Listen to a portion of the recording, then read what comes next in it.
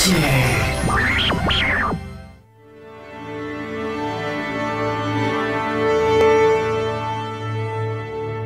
everybody, so earlier today, Sony announced a brand new model of PlayStation 3, the PlayStation 3 Slim, and I'm standing here with hardware editor Sarju Shah, and we're going to check it out for you. Sarju, take it away. This thing's looking pretty sweet. So popped out in Germany for a price of $299, down from $399, which is always welcome. Shall we just crack open the box here? We shall, and while you're doing that, I'm going to check out the press release. So it is going to be available in stores on September 1st in the North American, Europe, and PAL territories, and Asian countries and regions at a very attractive, well, their press release at a very attractive recommended retail price of $299 and £299 respectively. In Japan, you can check it out on September 3rd for 29,980 yen.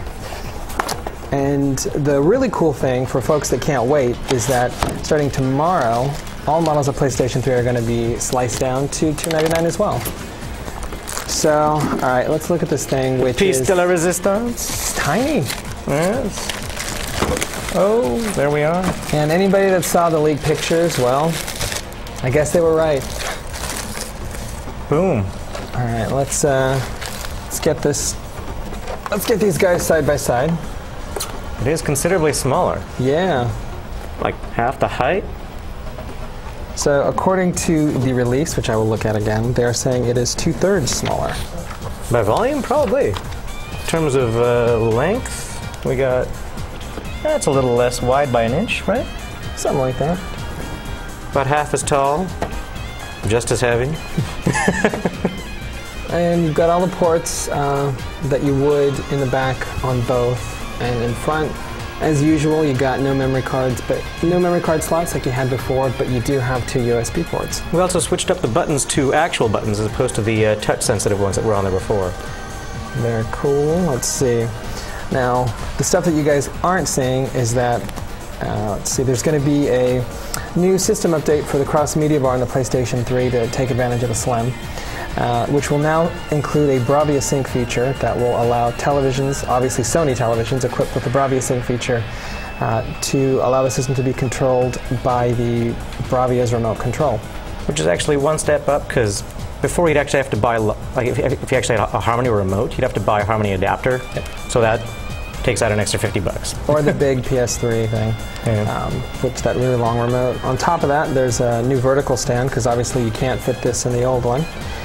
Now, one interesting little omission from this model is that the Install Other OS feature is gone. Mm-hmm. So this means that people will not be installing Linux on their PS3 and doing all kinds of interesting things like they do.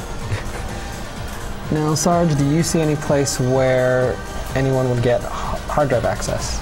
That was on this side before, and that's hiding. Interesting. Okay. Actually, there's no obvious point of entry. That bay door right there.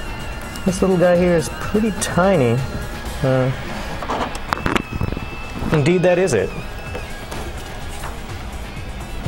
Very nice. It rotates out. There's a little screwdriver over there. Yeah. Pop it out just like the old one. And I'm guessing this thing just slides up, and pop it on your drive if you need. We're already up to a 120 in here, and you know, you can basically drag in a regular laptop drive for maybe like another $100. You're up to like 500 gig. Everyone's happy. Very cool. And then what folks didn't see is that inside the box you get your standard USB cable and controller.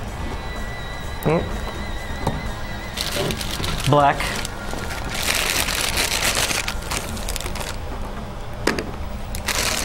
And what kind of cables do we got here? What we got? Do you? There we go. Here we are.